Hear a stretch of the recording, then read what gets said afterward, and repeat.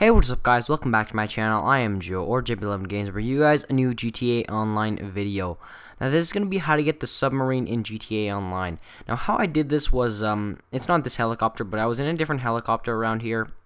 And it was about to crash, so I parachuted out and landed right upon the coastline and found a submarine. Now the location is right along here, and I'm sorry I didn't show you guys around the entire map where it is, but you're gonna find kind of a sea, and there's a racetrack really close by to it, so you should know where it is. But you can go back and see where it is on the map. But usually it'll pop in for you guys, but for me it was already there.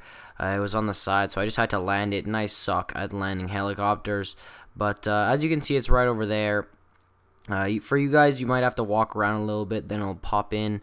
But for me, it was just standing there. I don't know why, but so I walked in, and it was a really cool process. You can enter the submarine and everything.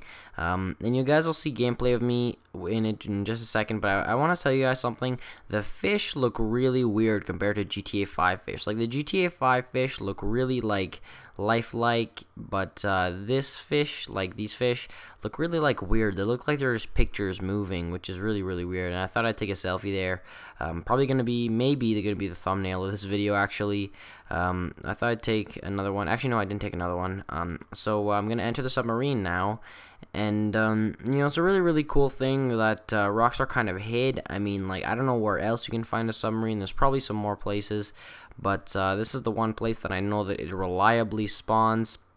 And see what I mean? The fish look weird. Like, you can't really get a good view there, but I got a closer look, and the fish look really weird.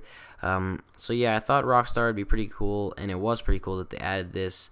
So tell me what you guys think about this. If you want to go find the submarine, make sure to leave it a like on this video. And if it's really helped you out, make sure to subscribe for more GTA Online and GTA 5. And I'm going to start uploading some more games really soon, just kind of diverse my channel. But if you guys have any suggestions for that, please leave it down in the comments below. But this is JB11 Games. Peace out.